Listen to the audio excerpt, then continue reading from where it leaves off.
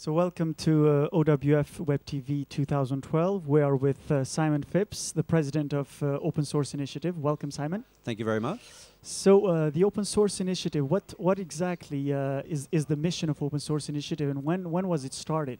So the Open Source Initiative, that's OSI, was formed in 1998, and its mission was to promote the idea of open source software and to provide ways by which people could create open source software.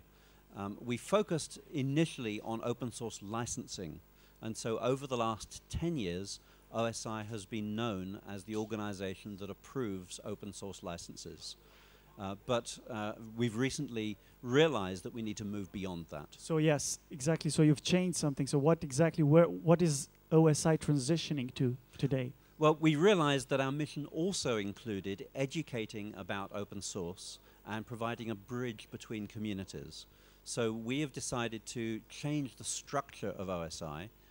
For the last 14 years, it has been a board of directors alone, just 10 directors looking after the activities of OSI.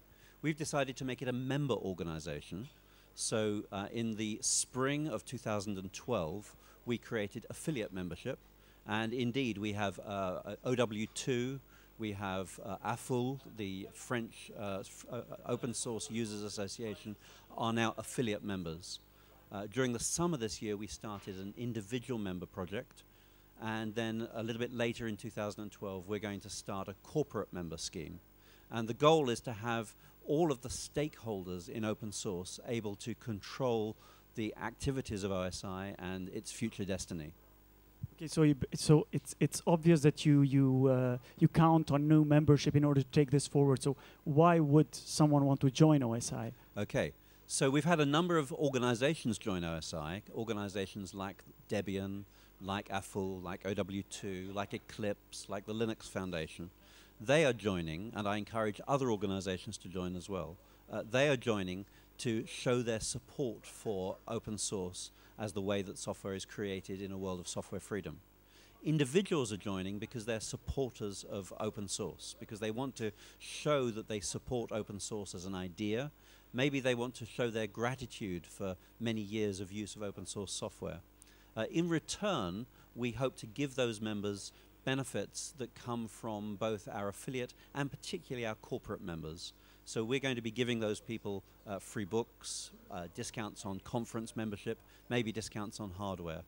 Much more importantly, though, we want those individuals to be able to propose projects to OSI that can be funded and staffed using OSI's resources. So maybe you feel that there should be a global mailing list for Francophone open source users. Maybe you believe that there should be a fund that helps developers attend open source conferences around the world. Both of those are the sort of projects that individual members could propose to OSI, gather others around them, and then execute and deliver those very valuable new ideas for open source. So those are the benefits that members are going to get from being in open source. Some personal things that are like gifts, but most importantly, the ability to be empowered to make good things happen for the open source movement.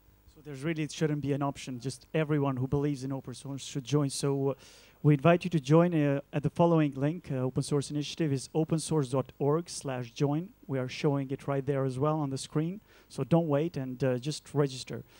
Well, thank you very much, Simon, for being with us and for all this information, and good luck with new memberships. Thank you very much. I hope that there's going to be a big French contingent. We hope so, too. Thank you. Thank you.